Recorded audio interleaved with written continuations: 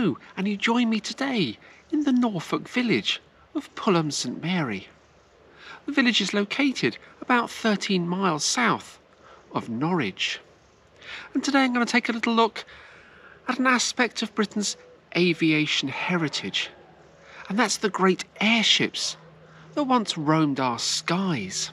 The airship station at Pulham was founded in 1912, and it became known as R.N.A.S Pulham, or Royal Naval Air Services Pulham. The R.N.A.S merged in 1918 with the Army's Royal Flying Corps to create the R.A.F, or Royal Air Force. The airfield remained in operation until 1958 when it closed, and the area today has been returned to agriculture and farmland. But there's still an airship in the village, if you know where to look.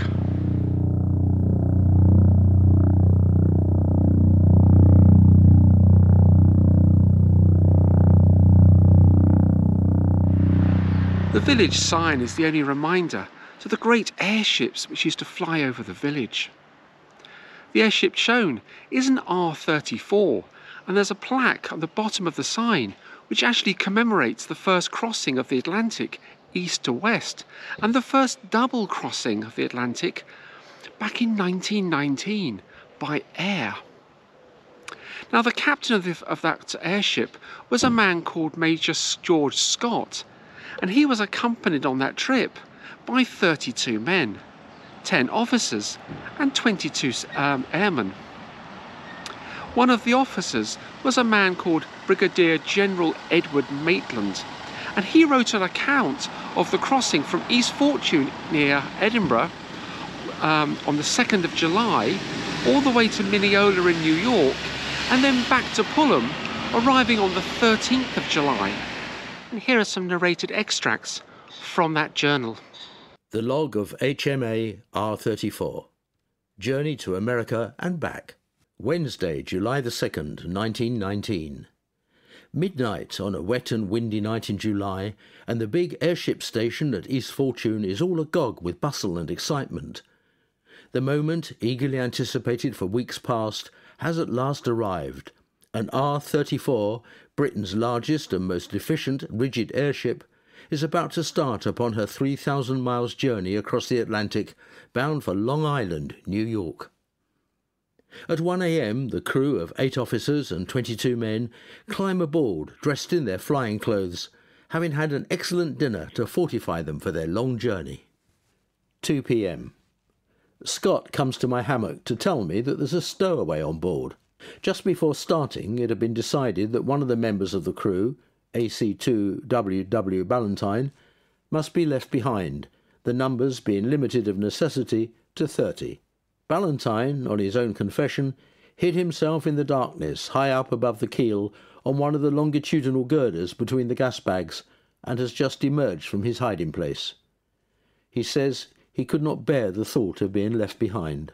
Without his weight we could have carried 200 pounds more petrol, and of course he has been allotted neither food nor hammock. Had there been land beneath us instead of the ocean, we would put him off at once in a parachute. But as we are now well out in the Atlantic, there is nothing for it but to take him across and make the best use of his services. Found a tabby kitten in forepart of keel, and recognised it as the one that was with us on our 21-hour flight from Inchinnan to East Fortune. 5:40 p.m. Scott increases height to 2,000 feet to fill the gas bags, which have cooled down. At this height we find ourselves well over the clouds, and the view is enchanting. As far as the eye can see, a vast ocean of white, fleecy clouds, ending in the most perfect of cloud horizons. We feel in a world of our own up here, amidst this dazzling array of snow-white clouds. No words can express the wonder, the grandeur, or the loneliness of it all. One must experience these joys for oneself before one can even begin to realise them. 9:30 p.m. Thunderstorms by day are bad enough, but at night they're particularly unpleasant, and the ship vibrates from bow to stern. We wear our parachutes, and lifebelts are all ready. Our only bottle of brandy fell out of the chart locker with a crash during one of these vertical bumps, fortunately without breaking. 9:20 a.m. over Hazelhurst Field. It's a bright, clear morning, and we can see a long line of motor cars of every sort and size streaming out from New York to see us come in. Pritchard descends via parachute, Greenland and luck helping him through the window of the forward car. After about 150 feet, the parachute opens well. Pritchard makes a good landing and can claim to be the first man to land in America by means of the air. 9:40 a.m. Scott makes a complete circuit of the ground, carefully balances up his ship, and then, with perfect judgment, brings her down gently into the hands of the US soldiers and sailors who form the landing party. Our actual time of landing is 9:54 a.m. Our total time for this outward journey from East Fortune to Mineola, New York, is 108 hours, 12 minutes. During these 3 days, the airship has been moored out in the open on the landing ground at Mineola. The system employed was the free 3-wire system, where all 3 wires are brought to a common ring in the centre on the ground. During the day it was the custom to haul the ship down and hold by manpower so that the necessary work on engines, etc., could be carried out. Long Island, New York to Pulham, Norfolk. Wednesday, July the 9th, 1919. 11:30 p.m, New York summertime. It's very dark, and the wind is gusting up to 30 miles an hour on the ground. Our final preparations are made in the ghostly light of powerful searchlights, which are concentrated on the ship both fore and aft, clearly showing up the United States soldiers who form the handling party. 11:54 p.m. We're away. A great cheer comes up to us as we rise into the sky and steer straight for New York, having promised to fly over the city before heading out into the Atlantic. Again, that strange feeling of loneliness, as sudden as it is transient. 8:30 p.m. Pritchard goes to sleep under the dining room table while the second watch come in for their supper. This position seems to be the most sought after in the ship. The gramophone is a real pleasure on this homeward journey, a magnificent instrument presented to Scott by Mr. Edison. 7:05 p.m. Passing through wet rain clouds. It's been raining very heavily since 5 o'clock.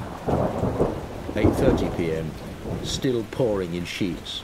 The wind whistles round the forward car, and it's very dark and dreary. Of course, we can see nothing. 11:30 p.m. Another message from Air Ministry to say we are to land at Pulham. We ask if we may land at East Fortune, as that was our original objective, and the weather is reported good for landing. The reply is to land at Pulham. So we assume there's some special reason and alter course accordingly. 6:20 a.m. Over Pulham. Quite a number of people on the landing ground, despite the early hour. Scott makes 2 circles of the ground and puts the ship gently down into the hands of the landing party. Time of landing, 6:57 a.m. Total time of return journey from Long Island, New York to Pulham, Norfolk is therefore 75 hours and 3 minutes. Or 3 days, 3 hours and 3 minutes. That account has been written into a book, and it's available online, and also from the Pennoyer Centre, which is just behind me. Now, the Pennoyer Centre is the hub of the village. It's a community centre where they hold meetings and events, and there's also a cafe and a small museum dedicated to the airships that used to fly in and out of Pulham.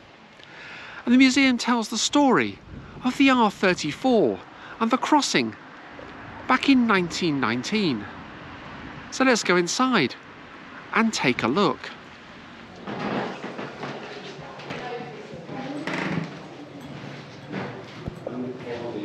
As you walk around the inside of the small museum, you'll discover a lot more about R.A.F Pulham and the R34 airship that made the crossing across the Atlantic to Mineola and back in 1919.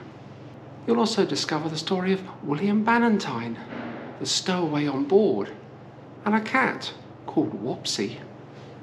Even though it's a small museum, there's plenty to see here, and the information they have and the photographs to accompany that information really is well worth looking at.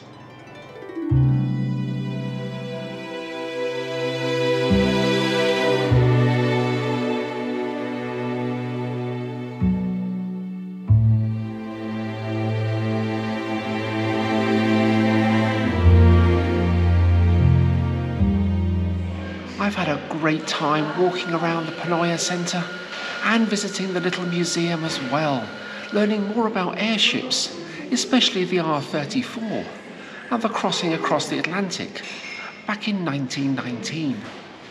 But I'm down here in the cafe enjoying a delightful latte and a slice of cheesecake.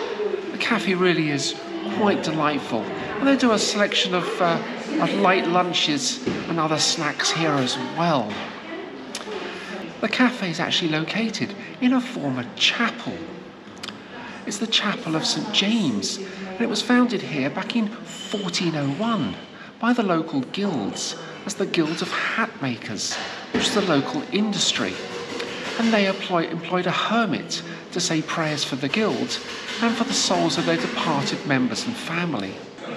The first hermit was a man called Walter Coleman, and the guild maintained a hermit here up until 1547, when King Edward VI banned the guilds and took away their property.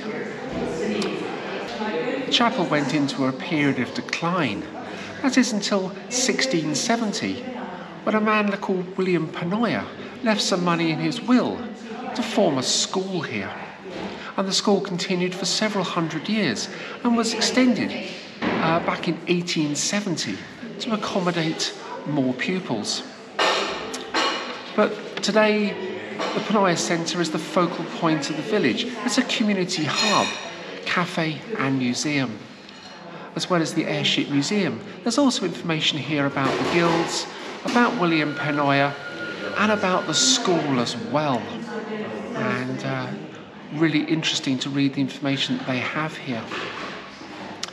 A massive thank you to all the staff here at the Pennoyer Centre and the museum for making this video possible.